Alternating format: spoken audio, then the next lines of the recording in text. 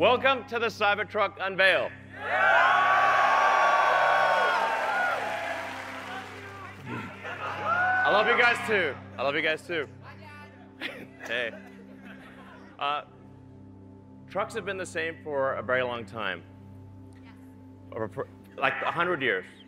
Trucks have been basically the same. We want to try something different. So I present to you the Cybertruck.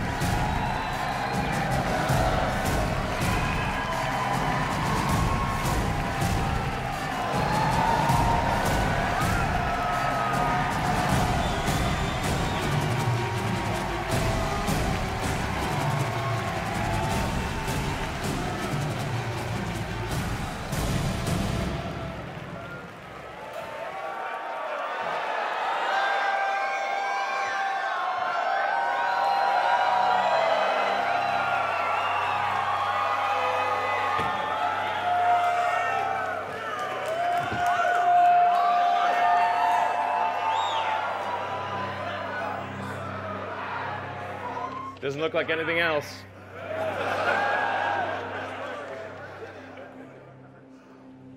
So we'll start off with the size, the dimensions. The functionality I'm going to describe is within a space that is less than the most popular pickup truck in the United States, the F-150. So we didn't cheat in either width, height, or length. Part of this is the fundamental design change. We moved the mass to the outside. We created an exoskeleton. So normally, the way that a truck is designed, you have a body on frame, you have a bed on frame, and the body and the bed don't do anything useful. They're carried like cargo, like a sack of potatoes. It was the way that aircraft used to be designed, when they had biplanes, basically. The key to creating an effective monoplane was a stressed skin design. You move the stress to the outside skin. It allows you to do things that you can't do with a body on frame. So we're able to make the skin out of thick, ultra-hard stainless steel.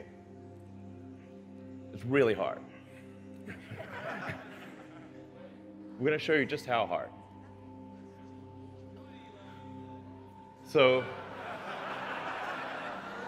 Franz has a sledgehammer.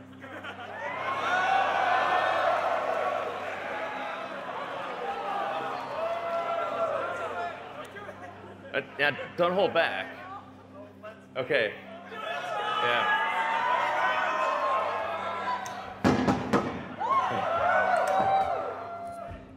It's a regular truck door.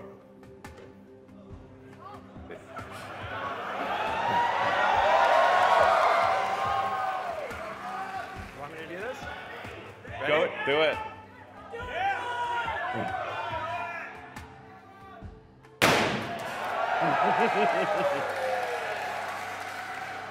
Yeah. Stop. Yeah, hit it a couple times. You want to hit it again? All right.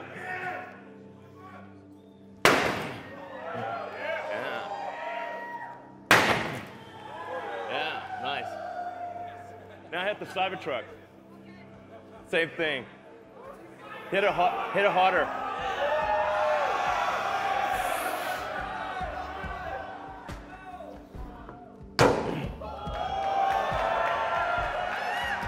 Yeah.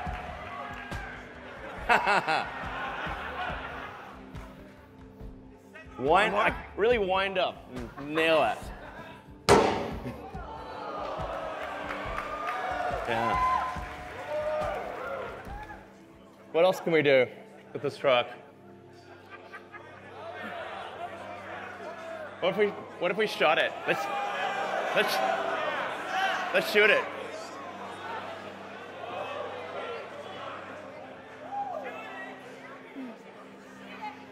Got OSHA. I mean, come on. So that's a 9mm bullet. shot at the door. We're in California, unfortunately. But the 9mm, it is literally bulletproof to a 9mm handgun. That's how strong the skin is. So it's ultra hard, cold rolled stainless steel alloy that we've developed. We're going to be using the same alloy in the Starship rocket and in the Cybertruck. Yeah, you're welcome. What about the glass? Seems like a vulnerability. Yeah. Transparent metal glass. Yeah, that's right. Let's show some of the tests. What can we do with this? So first, this is regular glass. This is like normal glass, car glass. We want to show you what happens with normal car glass.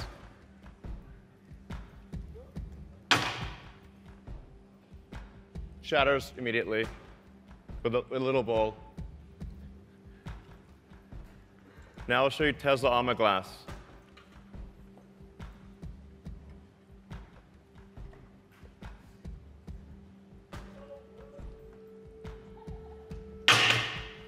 Nothing. Yeah.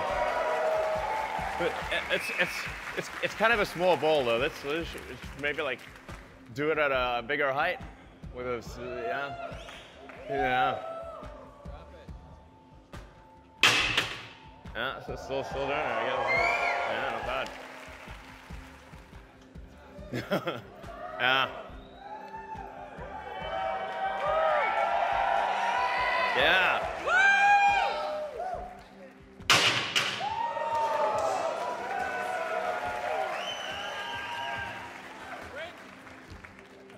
Franz, could you try to break this glass, please?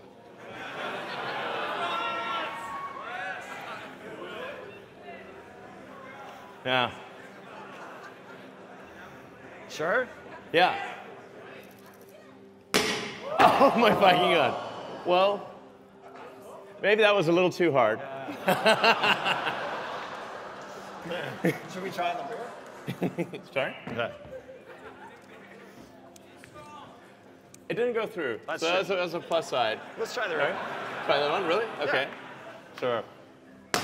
Oh, man. It didn't go through. All right. Not bad. Room for improvement. In addition, the car has an adaptive air suspension. It's literally adaptive air suspension. So this will come standard on all the cars. I think this is actually a very important design element because if you have if every truck has the ability to adjust the ride height, so you can go very low or very high, so you can be efficient on the highway, and you can also go off-roading. It's going to have the highest clearance of any production truck. So we're going to have about a 16-inch clearance, and you can adjust this on the fly. So it's adaptive damping and adaptive ride height. These are actually extremely important for a truck. What about a real world test? Like let's actually have a tug of war here with an F-150. So you can see, see which one can pull which. Let's do the tug of war video. Pull.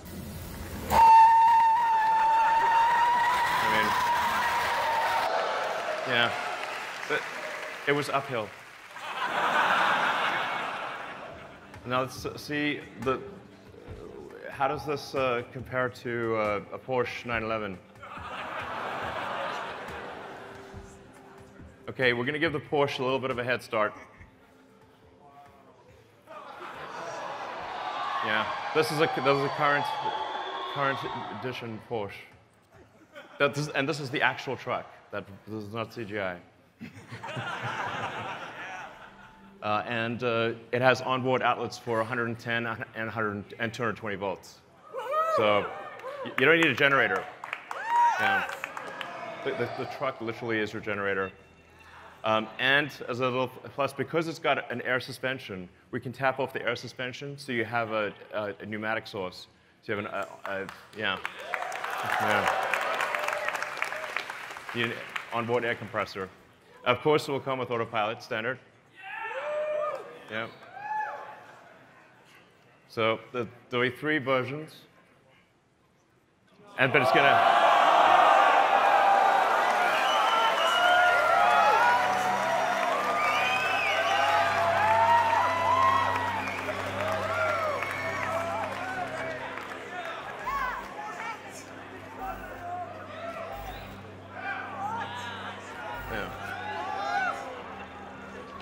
So that's the price without any incentives. That's just like the price without any incentives. But the actual economics are even better than that because the cost of electricity is much less than the cost of gasoline. So when you look at the actual cost of ownership here, you're paying much less for electricity than you are for gasoline. You're paying much less for maintenance. There's no oil changes, no smog checks, no nothing, none of that stuff. So your maintenance is low, your cost of operations is low, and so it's actually comparable to a gasoline truck that's $10,000 to $15,000 less. Oh, I should say also, we're going to be offering rides in this all night.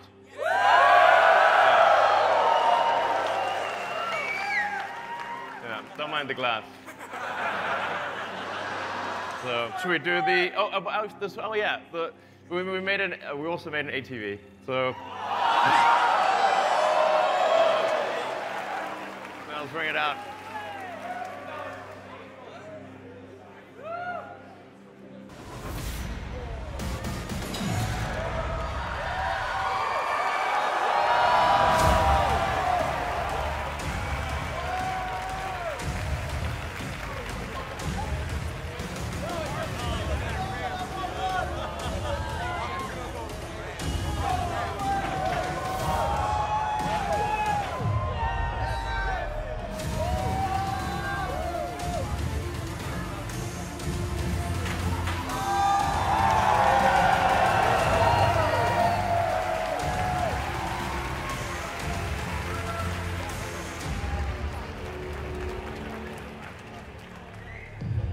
So you can see the truck.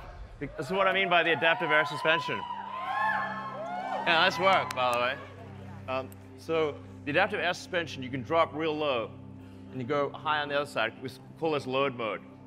So you got load mode, you got a built-in ramp. So you can take an ATV or dirt bike, whatever you want, and load it on the back.